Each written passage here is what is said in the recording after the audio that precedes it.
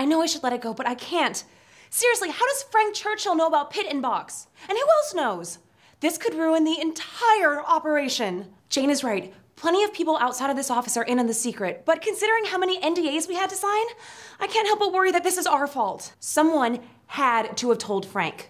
Someone on the inside. Loose lips sink ships.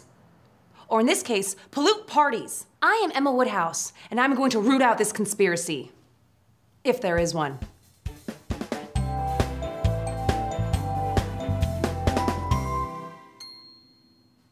Maybe Harriet accidentally spilled the celeb beans. No, she's as careful as the day is long. Alex? He couldn't tell a celebrity from a celery stick. Jane? She's as solid as the Rock of Gibraltar, so I doubt it. Unless she accidentally spilled it to Maddie when they were discussing jams.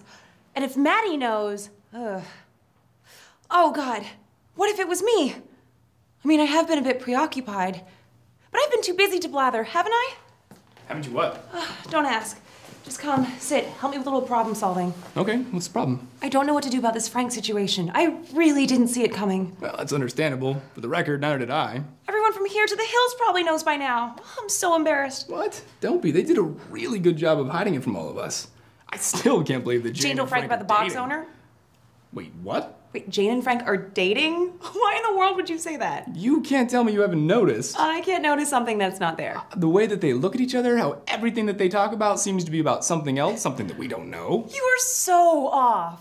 Emma, I'm pretty sure something's going on there. Okay, well, I can't speak for Jane, but I promise you, Frank is not into her. Okay. Then what the heck were you talking about? The secret owner. It only makes sense that Jane told Maddie, and Maddie let it slip to Frank while they were discussing business. No, Maddie would never do that, ever. And Frank would never date Jane, ever. Agree to disagree. Fine. Fine. Why don't you go see if Jane is free on your way out? Well, according to you, Jane is as free as a bird. Oh, you're right. That I'm right. Well, if you'll excuse me.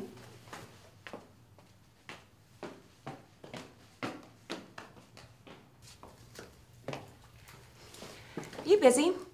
A little bit. You know that purple vodka you got for Box? For the detox cosmos?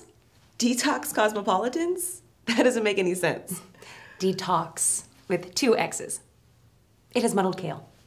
Well, I wanted to let you know that purple vodka isn't made from organic potatoes. What? They told me it was made with organic heirloom purple potatoes. They're from real heirloom purple potatoes. They're grown in Peru. They need to be certified organic. They're from the Peruvian mountains. They should be fine. Where's the list of other alcohol sponsors? In that folder. Sorry to interrupt, Emma, but I need to know which baby bottles you want for the game. Please, not now, Harriet. We have a crisis here. Oh, okay.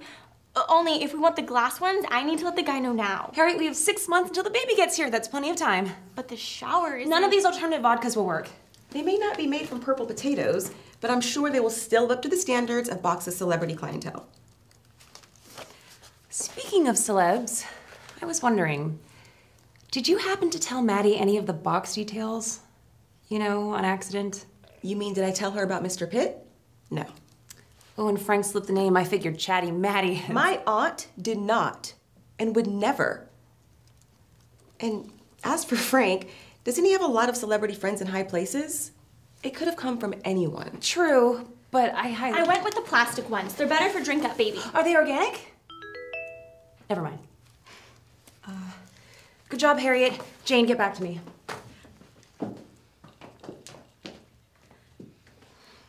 You wanted to see me? I just took a call for you. Thanks. I'll call them back. No need. You're too late. Too late? For what? To reserve some venue called the Daisy Chain. They had to give it to somebody else. What? They said I had 24 hours to reserve. Oh, and I was supposed to call yesterday. Yep. So, like I said, too late. Emma, this is your best friend's baby shower. How could you drop the ball on it? I guess I got a little busy, that's all. We'll find another place. We can have it here for all I care. That's not the point. The point is that you're in over your head, and Harriet can't, and I might add, shouldn't have to handle it all for you. You promised, Annie. But... No. No buts and no box. The only B word that should be coming out of your mouth right now is baby.